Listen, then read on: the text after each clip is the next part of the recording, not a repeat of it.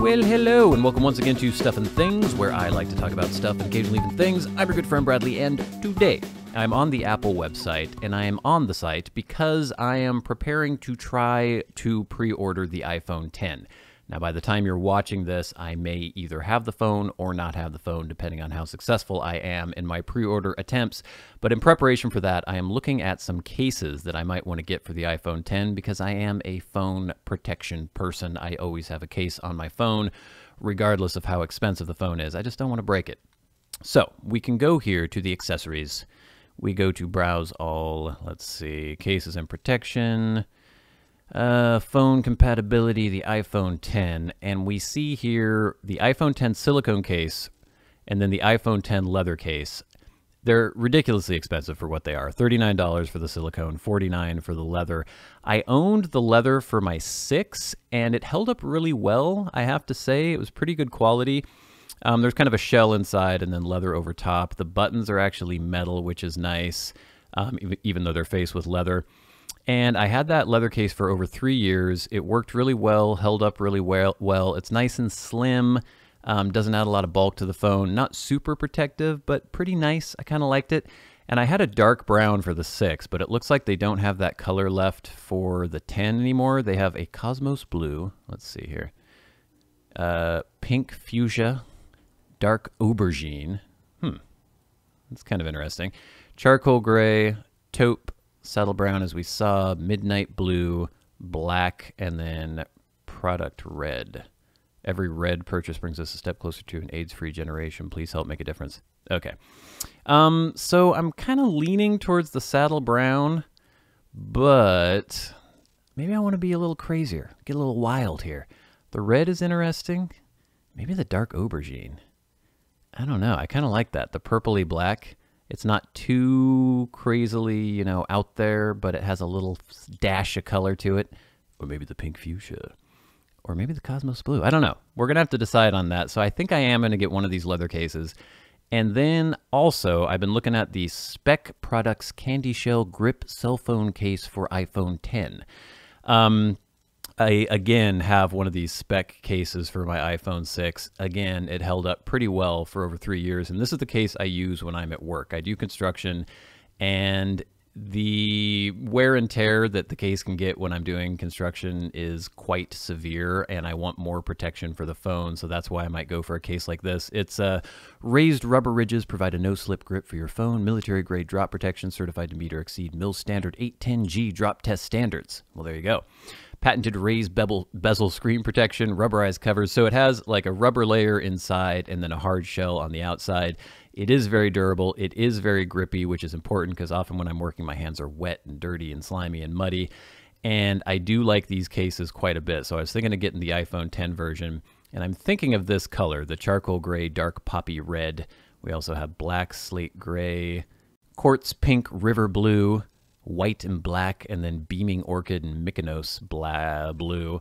I'm thinking of either the slate gray, the white, or the charcoal gray dark poppy red. And this is only $22.54, so pretty reasonable for the case. Well, only. I guess that's still kind of expensive for a piece of rubber and plastic. But anyway, these are the two cases I was thinking of getting. So if we warp into the future and I'm reviewing a couple cases, most likely they will be these ones. All right, gang, we are now in the present, or I guess it's possible it's the past now because you're probably watching this quite a bit after I recorded this. I don't know. We're not going to get into that, but basically, you saw me contemplating a couple cases for my iPhone X. I did manage to get the iPhone X. It's right here. I'm actually using it to time this episode right now, but I did get the two cases that I was mentioning. The Speck CandyShell right here. And I did get it in the, what was it, charcoal gray and something red. You'll remember better than I will because you will have seen the thing that I recorded a couple weeks ago right now. And then I also got the iPhone X leather case. I did end up getting the dark aubergine. I'm kind of maybe regretting that now that I see it face to face. But anyway, let's take a closer look at these two cases. I'll talk about why I chose them and how I've been using them so far. I've had them for, I guess it's been a little over a week now. I've been using both of them. So let's take a closer look, shall we? All right, gang, here we go. We have the Speck case, we have the iPhone 10 leather case, we have the Apple iPhone 10 right here. I actually have a screen protector on this now. We may do a video about that soon, but that's why there's that little ridge you can see. It's a tempered glass screen protector by Amfilm, I believe. But I'm not comfortable carrying around this phone naked. It is made of glass. And I don't care how durable Apple says the glass is. If you drop it, it probably will break. So I don't want that to happen. I'm probably gonna get AppleCare Plus at some point too, but for now, I want to wear cases, or I want my phone to wear cases. I think these are probably too small for me to wear myself. So here's the iPhone 10 leather case. Here's the Speck CandyShell. So the CandyShell grip is a bit more of a rugged, more durable case. It's a little more bulky. Let's pull it out of the box here. Now I've been using these, I put them in the box just so you can see how they come, but you will notice on the CandyShell that it's already getting a little scratched up. Like I said, I use this when I do construction work because I don't trust the iPhone 10 case for that, and also the iPhone 10 case is expensive, it's made of leather.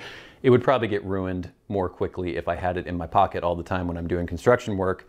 This baby is a hard plastic shell with these rubberized inserts on the outside and then coated with rubber on the inside. It is quite durable. Let me show you how the phone goes in. They recommend that you start at the bottom usually, and then basically every time you put a case on, Siri wakes up. Shut up, Siri, go away. And there you go, goes on quite easily. Does not obstruct the screen at all. In fact, you can still see bezel around. The buttons are still fairly responsive, still fairly clicky. They're not mushy at all. The camera is completely unobstructed there. I actually might have preferred it to come a little closer to the camera housing a little bit, but still not bad. And then the bottom, I haven't found any lightning connectors that can't connect through this case, but it's still a fairly wide port there, and then the speaker grills as well. I kind of like the fact that it's more closed up for when I'm working because again, there's a lot of slop going on, concrete and mud and dirt and everything flying all over the place. So this offers a little more protection than the Apple case, which is pretty much completely open on the bottom. Drop test with this. I'm not gonna throw my phone in this and drop it on the concrete, but rest assured with my iPhone 6, which is right here, which is now wearing the Apple leather case at the moment, I dropped this several times with this case on and did not get any damage to it whatsoever. You can see the phone is completely undamaged. The screen has a protector on it, but no scratches, no dents, no nothing. This case is very durable. I would trust this for a drop, you know, all the way if you're at ear height, you have the phone to your ear, you're speaking on pavement, you drop the phone. I think you're gonna be safe unless you somehow manage to land right on a pebble on the screen or something. Because you can see there are these raised ridges over the screen. So even if you drop straight down, the rubber here is gonna take the brunt of that impact. And it's still a fairly slim case for the protection that it offers. And it is really grippy. You get a lot of grip on these rubber sort of raised areas here. And not horrible looking. It's a little too flashy maybe entirely for my taste. I might even prefer just one color. But it's not bad. It's not really loud or obnoxious. So I recommend this. I've used, like I said, I accidentally threw it away. I didn't realize that when I was making the video, or when I first started making the video. I threw away the iPhone 6 Speck CandyShell case. It held up really well, except for right here. You can see this rubber area between the speaker grills and the lightning port. Focus, focus, focus. That broke right there. And it was kind of hanging loose. The case still worked fine, but basically it just cracked there. But that was the only damage that it had after 3 years of very harsh work, or but that's the only damage it had after 3 years of very harsh use. Like I said, using it while I was doing construction. So yes, I do recommend the Speck CandyShell quite a bit. For under $25, not bad at all. And then next up, we have, shut up Siri, shut up, shut up. Next we have the iPhone 10 leather case. This one should just pull out. There we go. And we have it here. Now, I ended up getting the dark aubergine, eggplant, as I was sort of contemplating. So here they recommend you put it in the top first. Interesting. And I'm kind of slightly regretting that. See, here's my iPhone 6 leather case, and this was in the dark brown. They don't offer this color anymore, but I just want to give you an example or give you an idea of how this ages.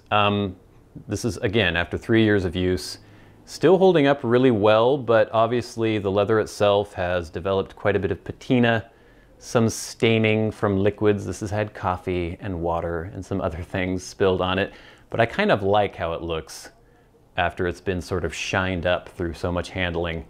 But yeah, still holding up really well, and for $50 it ought to, huh? So here's the dark aubergine.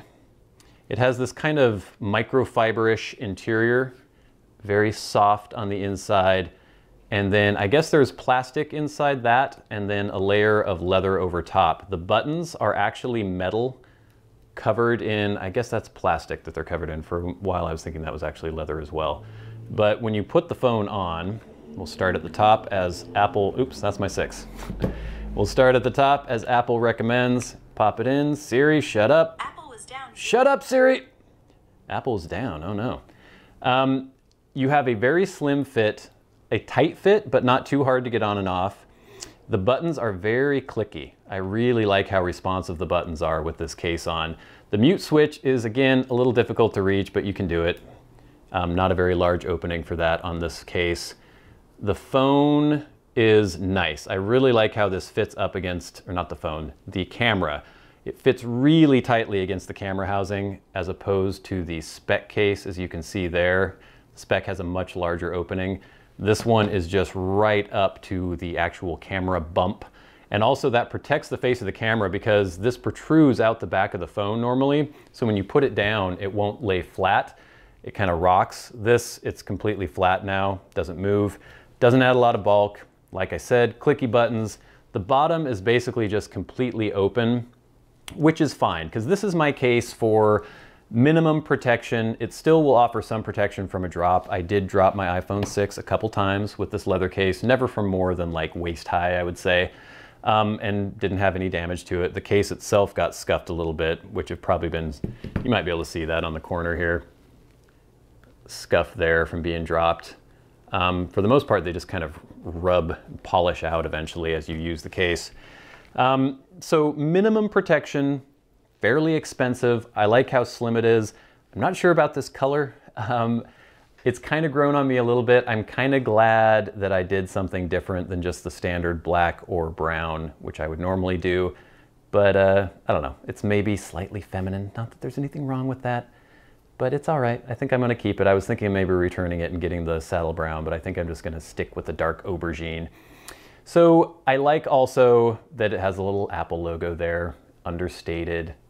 I hate the cases that cut out around the Apple logo. I just find that really obnoxious. I'm really glad that the Speck case doesn't do that because it's just like, look at me, iPhone, iPhone. God forbid that my Apple logo get covered by a case. And this, it doesn't cover it, but it does have just a slight little depression there of the Apple logo. So I think that's fairly classy, I guess. So $50. Yeah, it's expensive, but it lasts a long time. It's slim, it's nice, doesn't add a lot of bulk, and a lot of color combinations available, or not combinations, but choices available for this particular case. So there you go, gang. That is the iPhone X leather case in dark aubergine, or eggplant for Americans, and then the Speck CandyShell. I think that the iPhone X case is definitely overpriced for what it is, but it is also a very nice case. It's very durable. I like it quite a bit. Is it too expensive? I guess that's up to you. $50 for a very slim leather case is kind of out of proportion for what it is, but it does work well. I do like it a lot, and I guess I'm willing to spend that little bit of extra money. I haven't found a very nice slim leather case like this that's cheaper, that is as durable and really does all that the iPhone X case does. So I guess I will say that for me, it's worth the money. The color, I'm still not totally sure on. It has grown on me a little bit more. And then the Speck, I definitely would recommend for, it's a bit bulkier, it's not as slim, it's not as sleek as the Apple case, but it does offer really good protection. As I mentioned, with my iPhone 6, I had it in a CandyShell case like this and dropped it quite a bit at work with muddy, slick hands. And it worked well. That being said, it is very grippy, even though I've mentioned that I've dropped it several times. It's a lot more grippy than a leather case like this or just a, you know, hard shell plastic case because of these rubber grip marks on it. Very durable, I think very reasonably priced. You can get it for under $25 usually on Amazon, and quite a few different color combinations available. They both fit the phones very well, fairly easy to get on and off. All in all, I'm quite pleased with both of these, and I would recommend that you check both of these out. There will be links in the description below, but thank you guys so much for watching this review of the Speck CandyShell iPhone 10 case and the Apple leather iPhone 10 case. I've been your good friend Bradley. You've been the audience. This has been Stuff and Things. I'll see you later.